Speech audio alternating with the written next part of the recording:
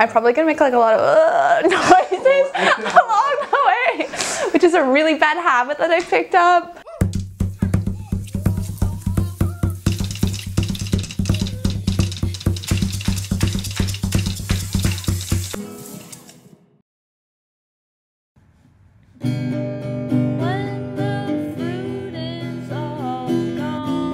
I'm from Toronto and I live in Toronto. Yeah, I went to like an art high school called the Typical School of the Arts. So I was there for 4 years, and now I just started my first year, or like I've just passed my first year at OCAD for their illustration program.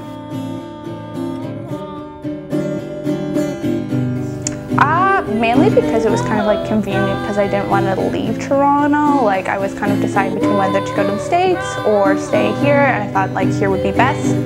And also the professors looked really cool in the illustration department, so I was like, I might try it out, see how it goes.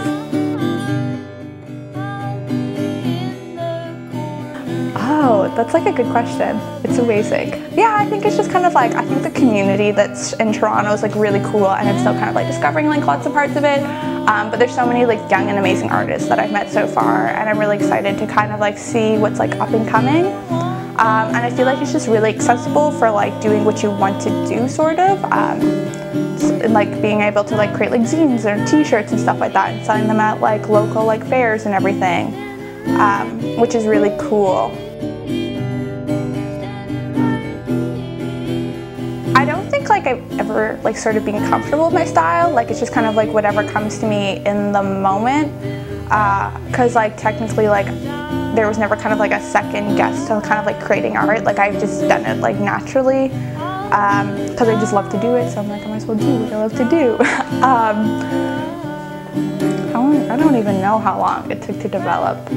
I don't know, I guess it's like an ongoing process. Like it's like if you look at the stuff even like 2 years ago when I first kind of like started like posting like my work online, and even some of like my earlier like working comics, it's totally kind of like changing and still developing. Again, since I am very young, like I feel like I don't want to shut any doors with kind of like working on new techniques and like different mediums. So I'm constantly kind of like changing it up. But I still think there's kind of like repetitive like images that occur in my work a lot. Oh, I don't, greasy teenage girl, I don't know. My overall aesthetic, I don't know, I've just been obsessed with monsters ever since I was a little kid. I've always had like a huge obsession with kind of like magical creatures, and like I would always kind of create these characters because I didn't have a lot of friends, so they would like be my own like new friends. I don't know if that's necessarily like describing my aesthetic. No, it's so true. Like I was actually, it's so funny that you mentioned that. I was going through like my old sketchbook the other day, and like one of the images that I came across, and I probably did it around grade 10, and it was so similar to kind of like the theme for one of my shows that I recently did. And it's funny because it's like I haven't seen that image in like so long, yet these kind of like constant characters keep on like reappearing within my work. But sometimes I will like look back at kind of like older sketchbooks and be like, wow, like these are great because I wasn't really focusing on anything specific, and they just kind of like, I feel like the best work always comes when you're not really have like a specific vision in mind. Like you just kind of naturally like have to put it onto paper, or put it like recreate it however you kind of picture it in your head. So that's kind of like, that's why I like working in my sketchbook so much, just because it's like such a free environment that you can really kind of like create anything you want to do without there being any like restrictions, and there's no audience that you have to keep in mind. Like it's all for you. So you really can kind of like do whatever you want to do. I said that already. But yeah, like I guess I'm constantly struggling between like being really happy with what I create and then like really like dissatisfied. But it's the process, I guess, that you have to really pay attention to. And as long as you learn something out of that, like who really cares what the final piece looks like? If you learn something from creating that work and kind of like and improving it for like the next time that you work on a piece, so I think that's more important. because I'll pick up pieces and be like halfway along, I'll be like, this is turning out so good, like I'm really liking this. And then I'll finish it and be like, oh shit.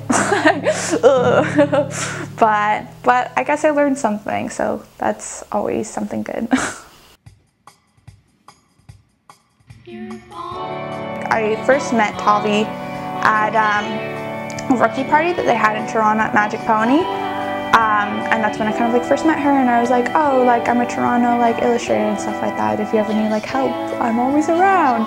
And then a couple months later, they were like, we'd love to have you on the team to do like comics for us. And it was like super nerve-wracking at first, because like before I used to do small kind of like one panel illustrations with kind of like a little bit of text, but I've never done like full-on comic book artwork. So I was like, I don't know if I could do this, but it's Rookie, so I gotta do it.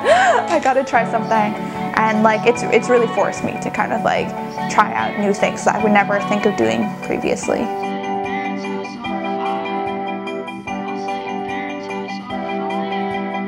Well, there's so much like amazing content that comes out of Rookie, and like so many also again like younger people kind of producing stuff. And like I think it's definitely like encouragement, because you're like, whoa, these people like regardless of whatever age, because like Rookie contributors are kind of like a huge like age gap. There's not kind of like, although it's dedicated towards like teenage girls, there's also like older writers.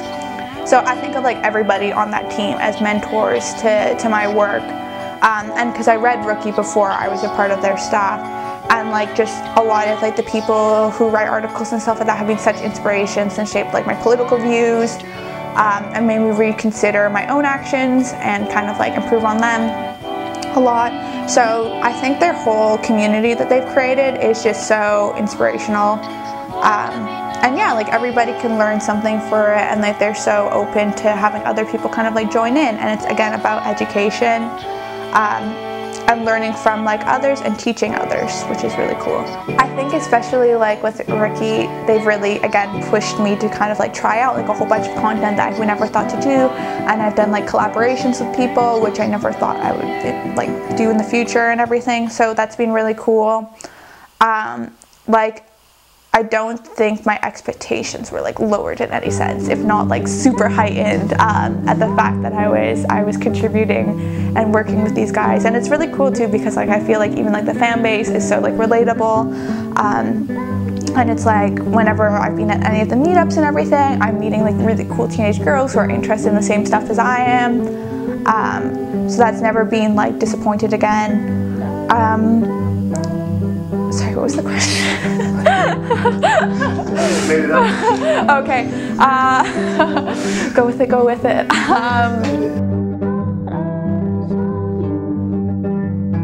I remember when I first got the email, it was around like midnight one night, and like I just saw like, hi, would you like to be a part of Rookie? And I literally shat my pants. Like I was like, you're kidding, like this is fake, like I cannot believe like what is happening right now. And I literally screamed, and like my parents were like, what's wrong, like you having a heart attack? And I was like, oh my god, they asked me to be a part of the staff, like I can't believe this.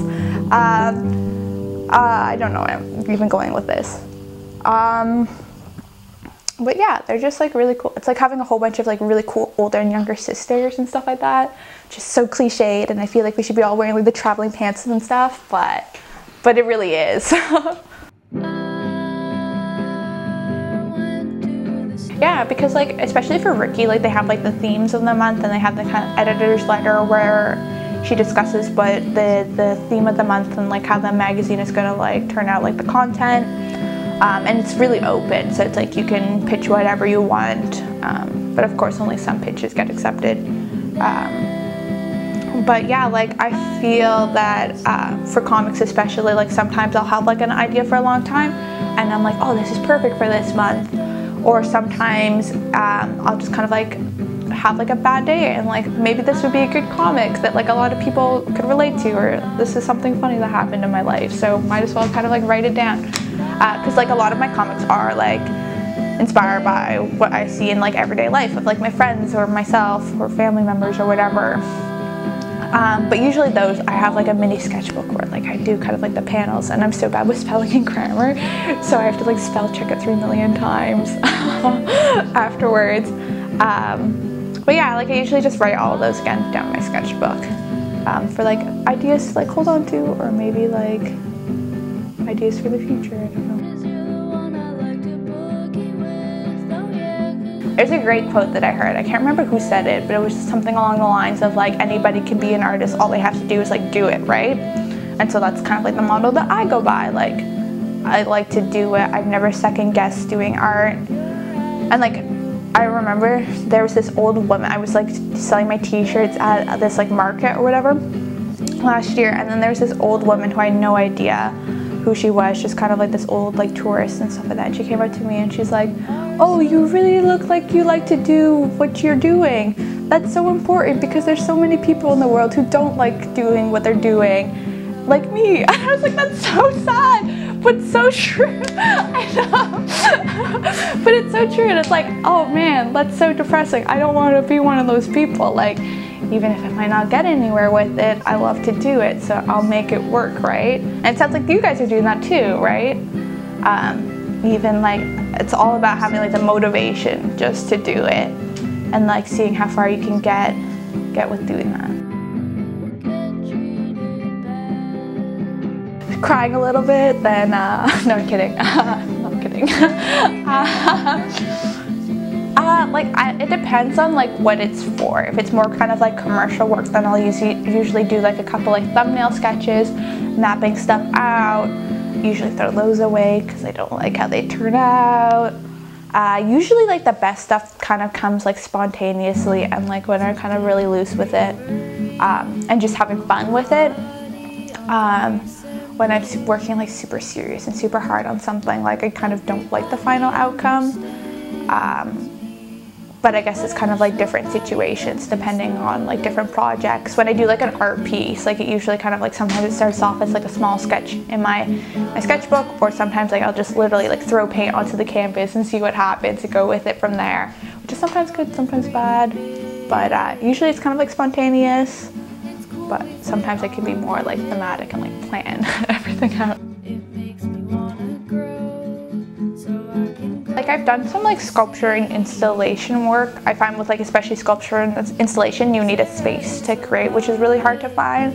So I definitely like to do more of that in the future. I also really want to do more like collaborations with people, again for like larger installations. Actually, me and my friends were like thinking of doing like this fabric piece together where she's harvesting cuttlefish ink.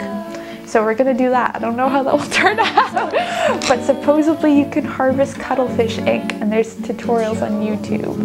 But that would be something cool. I don't know, I'm completely open to new projects in the future. I want to do more digital work as well, kind of like experimental pieces, because I know how to use like a little bit of Photoshop, but it's mainly for like touching up drawings and everything. But yeah, again, I don't want to close any of my doors to working with new mediums, so whatever is like available, then I'll totally take up the opportunity to do.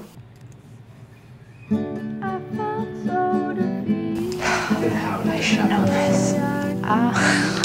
Checks my CV.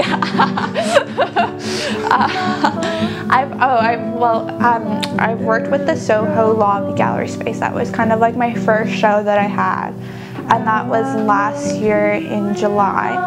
And that was really cool because the woman who is actually, she worked with OCAD, and that was kind of like my first introduction to kind of like working with like in a gallery space. And I had like these larger like watercolor papers and like clay sculpture panel work, which I have actually never posted anywhere. Like there's been some online, but I haven't really, like, I kind of have like my stuff that I post on my blog that's kind of like quick sketches and everything, and then kind of like my other like artwork that I like to do, which I'm so bad with documenting.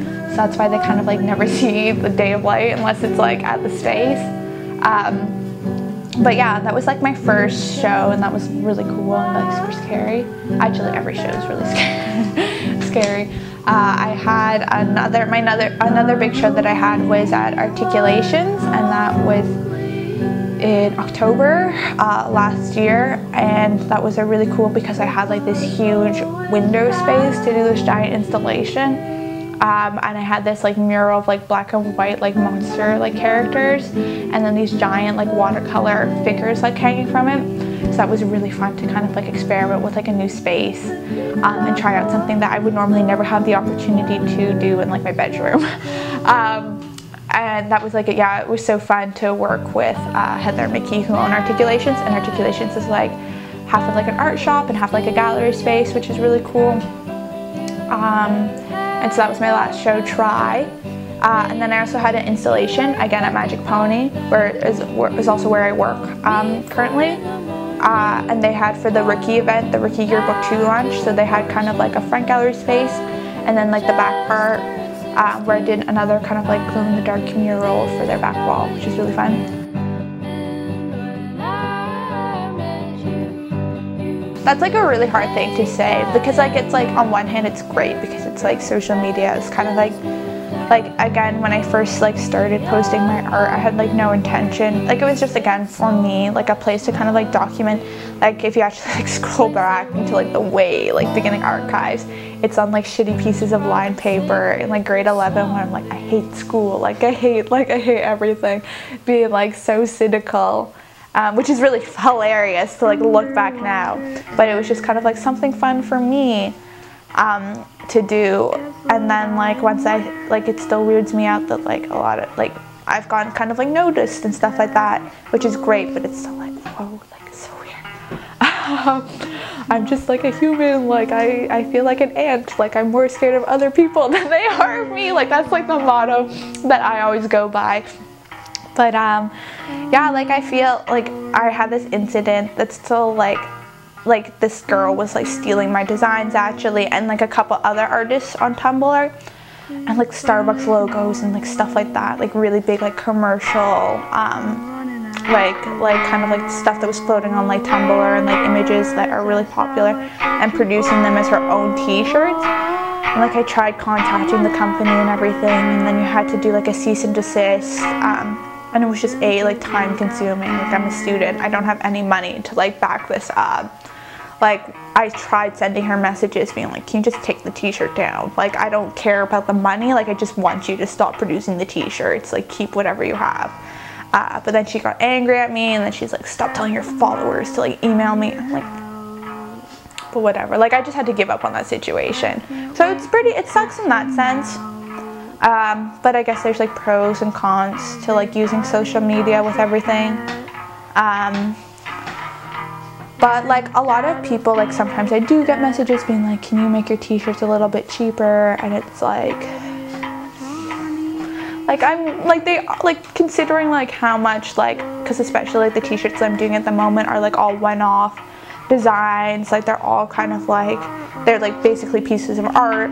Like I can't charge, like it takes time to do it takes time to mail them, takes time for the packaging for them and everything, which I think like sometimes it's not considered into like the fees for like a lot of stuff. So I just kind of ignored those messages and everything. So it's like you really, and again my audience is like mainly teenagers, so I totally understand that a lot of people don't have like the budgets for like some of this stuff. At the same point in time, I am a teenager myself, so like I know how expensive things are, and it's like if there is a piece of artwork that I'm really like interested in buying, I will make some sacrifices around it. It's like the same thing, it's like if you want the new iPod or whatever, like you will go out of your way to kind of like make ends meet, which is really important to consider. And it's great to support like local artists, because it's like you can support kind of like the bigger the bigger brands like Urban Outfitters and everything, who also again they do have like kind of smaller artists like participating with them. At the same point in time, it's like I'd much rather spend more money on a t-shirt from like a local zine fest and stuff like that than kind of like a stupid like whatever shirt I'm gonna wear once. Since they created like the Google like reverse like image search, it's such a useful feature, like so accessible, everybody can put it in to kind of get the original source, so helpful to like independent artists and everything. But people are just like ignorant sometimes. I'm ignorant too, I've done it in the past, like I'm the first to admit it, but again it's just like making that like step forward to kind of like improving like yourself and helping support these independent artists. It's so hard. I guess like it's like constantly changing. because there's like being like, oh, like I can't even begin to like describe like how many people like have inspired me, even like stupid stuff that I've seen on the street that kind of like inspires me within the minute. Like I just go through like waves of obsessions where like I'm a very obsessional person, and I'll have like this one artist or figure that I am like completely in love with, so I'll just kind of like research every little fact about them. So many like contemporary like Toronto based artists that are really cool. It feels so weird like dropping their names though, because a lot of them are my professors, so like it just seems like a really weird thing to bring up. So many comic book artists have inspired me. Charles Burns, Daniel Clowes, I love his work, especially like in grade 9, I was basically eating coleslaw, of course I was, like that stereotype, but she was like really like a big like cool inspiration to me and his stuff. Jean-Michel Basquiat, huge one obviously. A lot of people kind of like see like do parallels between mine and his work, which I'm not complaining at all. He's not really contemporary though, I guess so. Kara Walker's pieces. She had, I don't know if you saw this actually, she had like the piece in New York. I think it's still going on, the Sugar Baby sculpture. So that she did, and her politics are so amazing, and hearing her kind of like themes on her own personal story and kind of like universal themes towards her work is just so cool. Again, so many of like the rookie artists are just like so awesome to see kind of like what work they're producing. So many people on Tumblr too who are my age. I don't want to drop names though, because I'm gonna like leave people out and feel so guilty about it,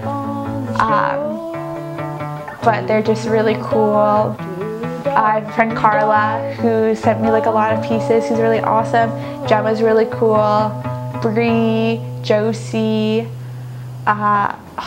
I can't even like begin to like describe like how many cool people there are on Tumblr. Oh man, Michael DeForge. I just because his first like introduction to his work that I did was actually really recently. It was Ant Colony. Like I was familiar with his work before, but I read Ant Colony and I'm like, this book is so weird but so cool at the same point in time. I love like his use of color. It's just like something that like I've never kind of like so psychedelic, but still kind of like muted like color tones, and like his characters, and I just love his storylines. They're so interesting.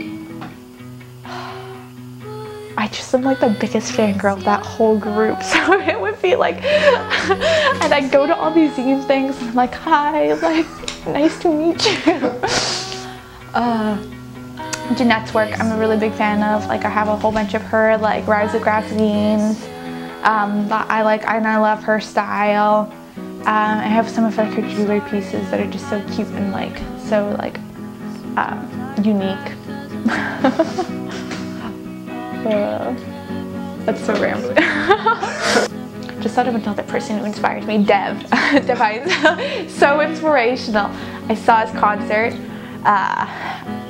Had to use my friend's fake ID. Don't know if I should be saying this. So embarrassing. So embarrassing. Oh, it doesn't matter. Like it's like I'll be 19 soon, but like so embarrassing. I like showed it to him and he's like, nah, like this is not like not for it at all. But he let me, and thank you, whoever you are, Panther out there. But like when I saw his performance, like just to see somebody, like you could really tell he was just passionate about what he likes to do. And he was just doing it out of the sake of loving to do art. Like he had no expectations to kind of like please the audience or whatever. But like there was times when he would just like hit certain notes or do like a dance move, play his guitar or whatever, where I'm like, you really seem like a humble person and you really are just like love to do music. Like it's second nature because you love to do it so much. Which is just kind of like, again, such an inspiration. Like that's what like I want to do. I don't know, but he just looks like he was having so much fun up on stage.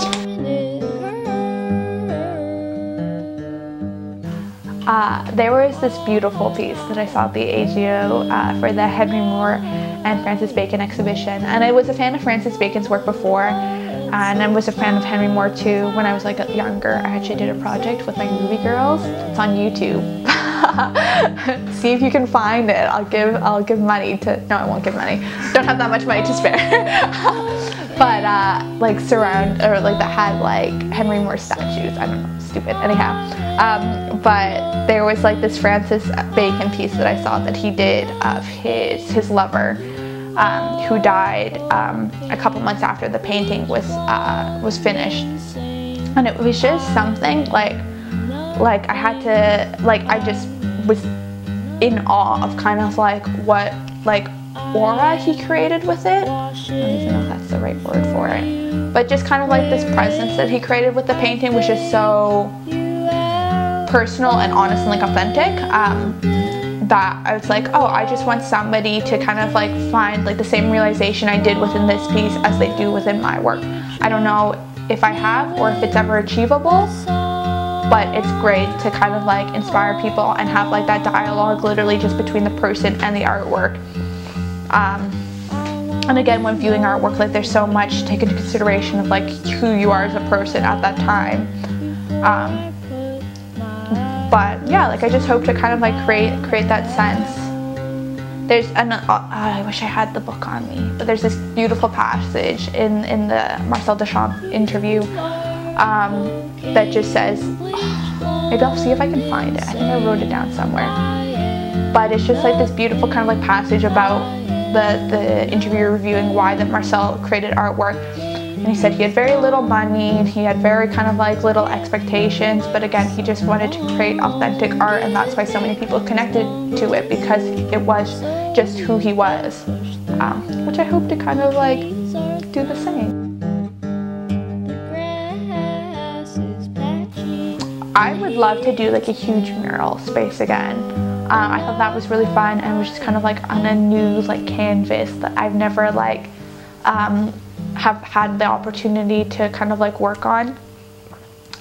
Oil painting is something that I'd really like to be good at, but I fucking suck at it so badly. I don't even know how I passed like my painting and drawing class. Like my paintings were like so bad. So it's like I wish I could have oil painting, but like I guess that will come with time, hopefully. I don't have the patience for it, but maybe I'll develop it.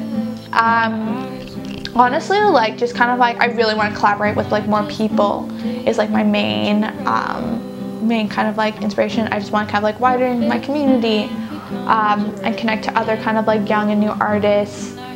Oh man, I just don't want to close any doors. Like I want to print more zines. I don't do enough of that. I want to create more artwork. I don't do enough of that. I want to do more t-shirts. Don't do enough of that. More commercial work even. I hate doing commercial work. I hate doing design work, but like I think it's like a really fun challenge. I don't necessarily like the final outcome, but it's kind of like that fun kind of like, I don't like doing this, but I really like doing this because I'm kind of competitive. So competitive with myself to like turn out the outcomes for that. Have like more gallery showings, like whatever like opportunity that comes up, like I totally want to take it. I definitely would love to work on like a new solo show again, if that possibility comes up. But yeah, like collaboration with other artists, just because it's like creating an artist community is so important because they're your peers and they inspire you to kind of create more too as well. Yeah, which is really important.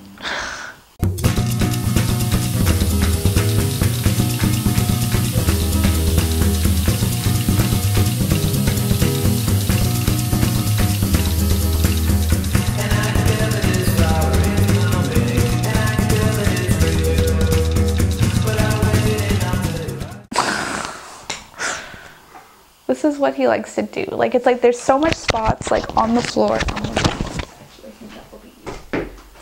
No. Other spots that he could sit. But is this like distracting? Cat butt like the whole interview. This is how it went down. It was actually a podcast. Yeah. Which is just yeah. The real star. Kendra's not a real human being. It's a cat. It's a cat who does all the work.